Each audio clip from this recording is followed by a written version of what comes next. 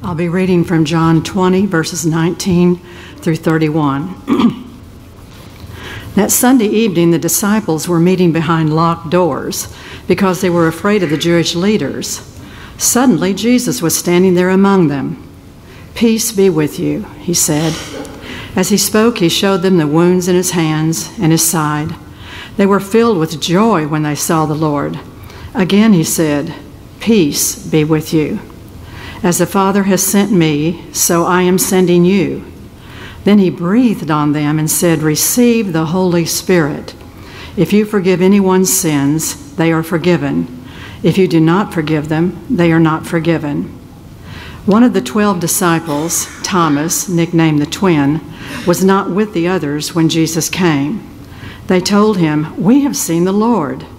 But he replied, "I won't believe it unless I see the nail wounds in his hands, put my fingers into them, and place my hand into the wound in his side."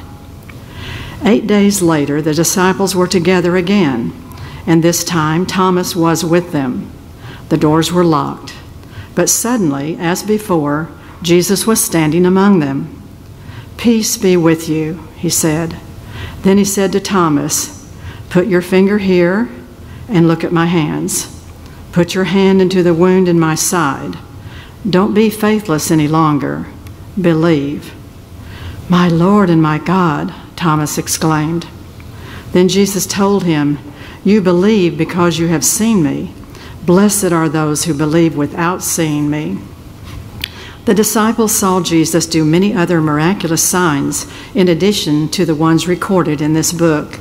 But these are written so that you may continue to believe that Jesus is the Messiah, the Son of God, and that by believing in him, you will have life by the power of his name. This is the word of the Lord. We will be looking at Jesus, and particularly Jesus appearing to the disciples, Jesus appearing again with Thomas, particularly in mind. So I want to invite you to imagine with me this morning what it must have been like for Thomas in the text that Carmen shared with us. Thomas enters the upper room. He's ready to be near his fellow disciples in the wake of this incredible loss they are all experiencing. He's no doubt grief-stricken and bewildered at the death of Jesus. The text doesn't tell us where Thomas was prior to returning to the upper room, but I don't think it's too much of a stretch for us to imagine that Thomas wanted to be alone with his grief. We all process grief differently. We know the disciples are in fear of their lives. They've chosen to band together behind locked doors, safeguarded from the threat of the Jews.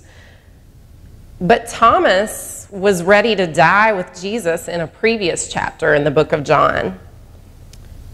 Jesus and the disciples had received word of their friend Lazarus and his illness.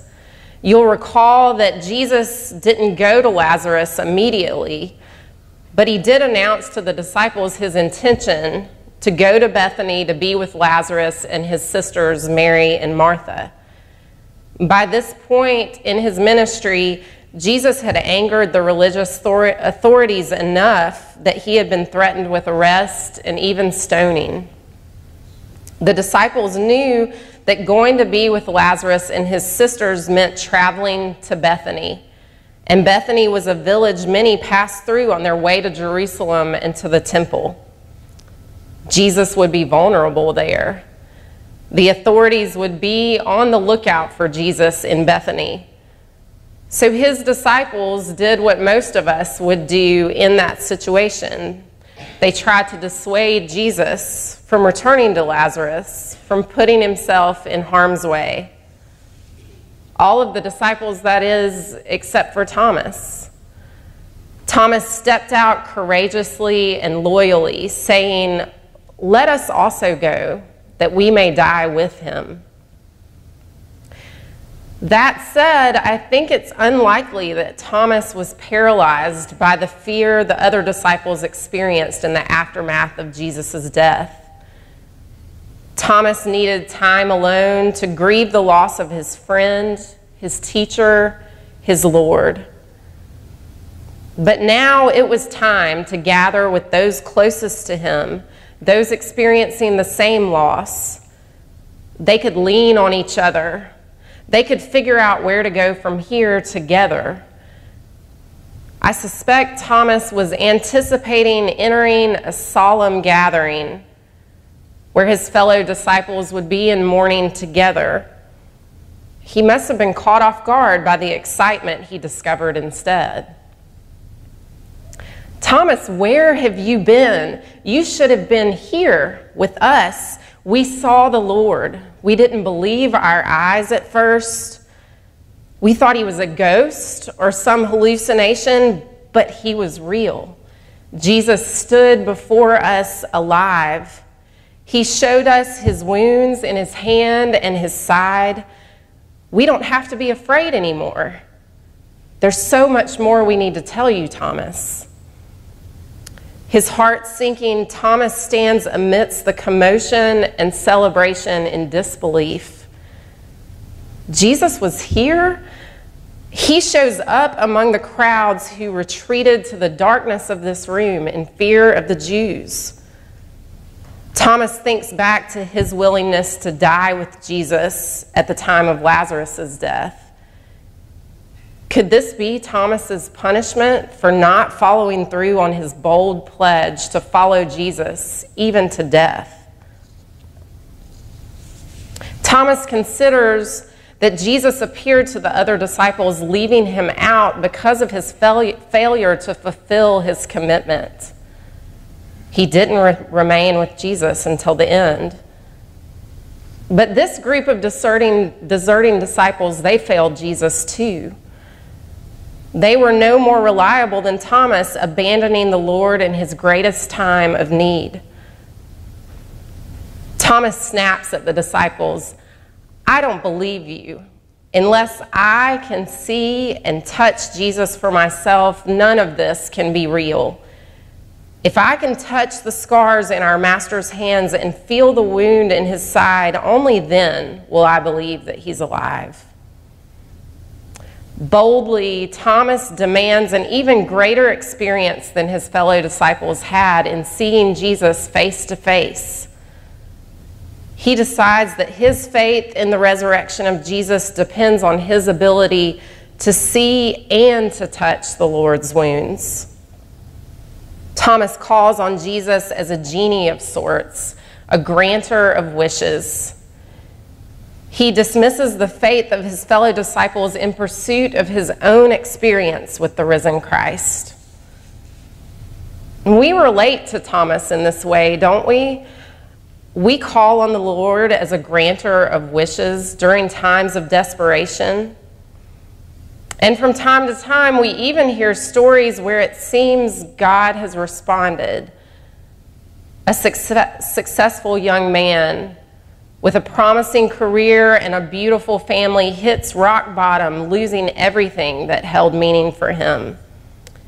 His addiction has robbed him and his family of his home, his job. He has managed to alienate himself from those he loves most in the world. Without a clue where to turn, alone and discouraged, he seeks a word of reassurance from God. He turns in his Bible to a random page and reads these encouraging words from Isaiah.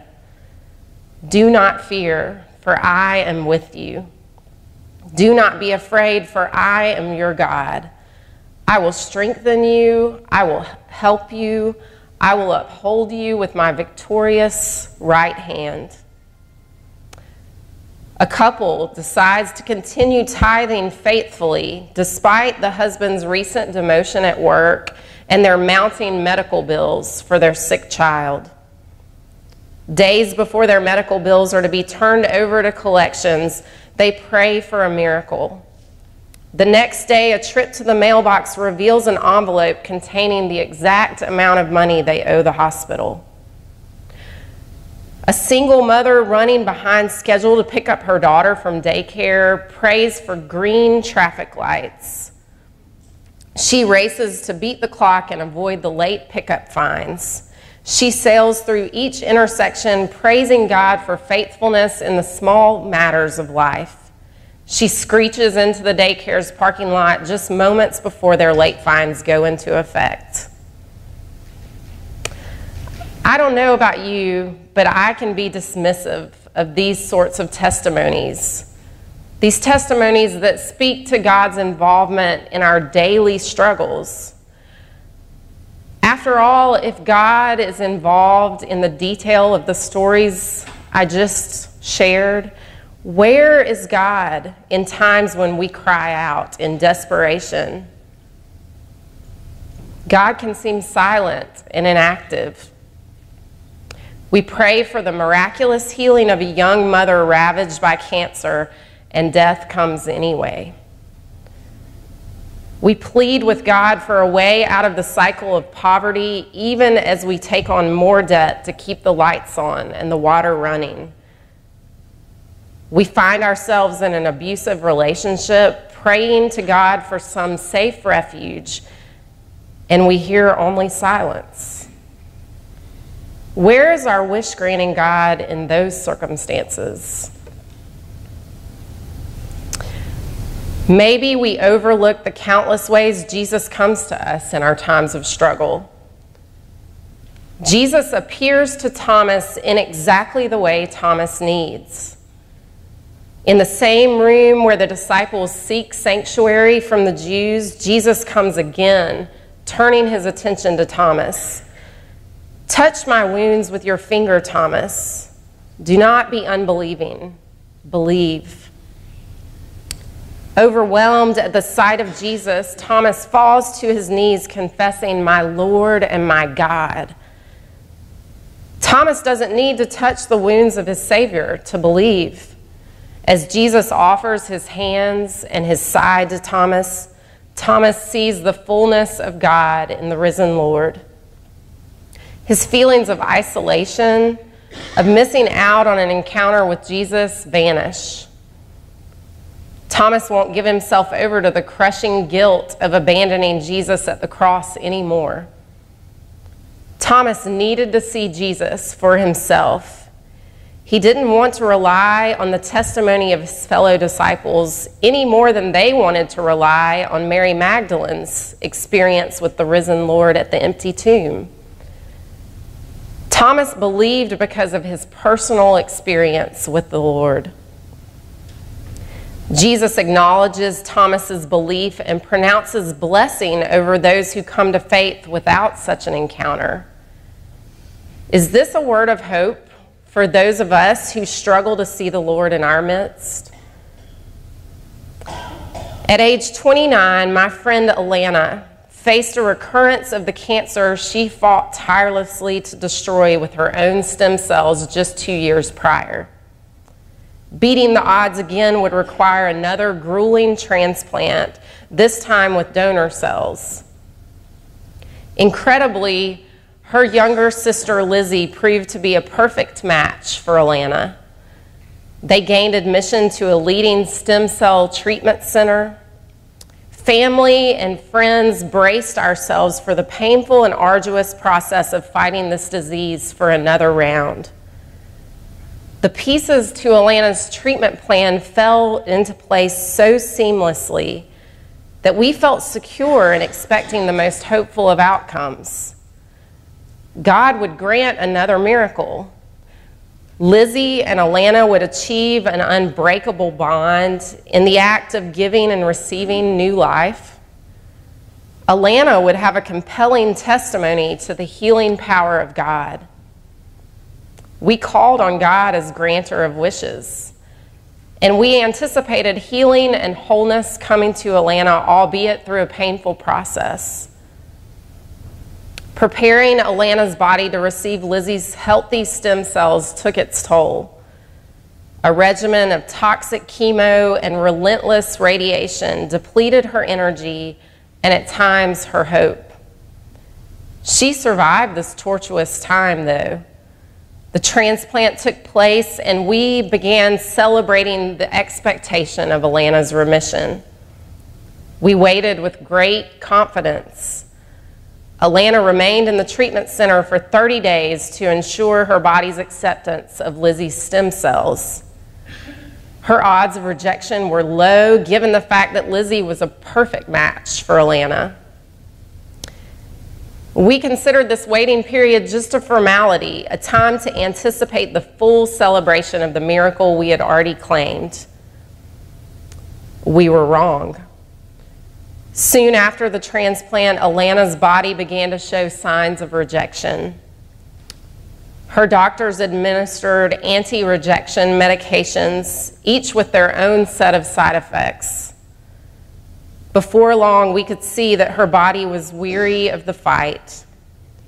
For those of us closest to Alana, this was a confusing time. What was the point of Lizzie being a perfect match for Alana and enduring this painful process of donating her stem cells? Why would God allow Alana to endure such unbearable suffering again, only to deny her healing? Frustration with God and doubts about the love and nearness of God surfaced for those of us in the midst of this losing battle, but not for Alana. In those final days, she spoke of the grace of God. She shared how the unconditional, enveloping love of her Creator came to her in the form of a sister, willing to sacrifice comfort and to set aside goals to offer health and wholeness to Alana. Just as Jesus came to Thomas, he came to Alana. Jesus did not come to Alana in bodily form, revealing his wounds and inviting her to touch them. But Jesus came to Alana in the way she needed. He appeared in the form of a family who put their responsibilities and ambitions on hold to focus their energy and love on her healing. Jesus came to her in the flood of emails, phone calls, and cards that she received from family, friends, and perfect strangers. Jesus came to Alana in the form of time to express her love and gratitude to those nearest her. Who are we to say how Jesus comes to those seeking faith? Jesus comes to each of us in a personal way. Jesus probably won't come granting wishes as we desire, but Jesus comes to us, oftentimes in greater and unexpected ways. You stumble to the door exhausted by another grueling day of tending to a colicky baby in one room and an ailing parent in another. Opening the door, you meet Jesus in the form of a neighbor delivering a home-cooked dinner. You dread going back to school this fall. You haven't had to deal with the ridicule and the bullying all summer. Before entering the building, you take a deep breath and brace yourself for enduring yet another year of humiliation and isolation. And out of nowhere, Jesus comes in the form of a friendly new face. Hi, my name is Emily. I'm new here and could really use a friend. You look like you could too. You emerge from the doctor's office stunned by the diagnosis, and Jesus is there in the waiting room in the form of friends who will walk this journey with you. Jesus comes to us in love and grace and in the fullness of God. Jesus appears, and we cannot help but echo the confession of a believing Thomas, my Lord and my God. Would you pray with me?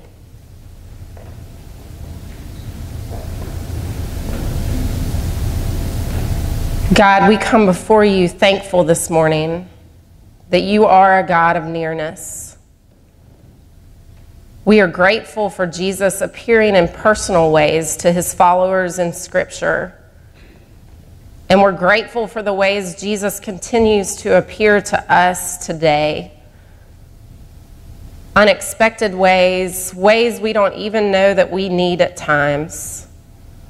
God, grant us an awareness of your presence in our own lives, and a courage and a willingness to be the representatives of your presence in the lives of others. It's in Jesus' name I pray. Amen.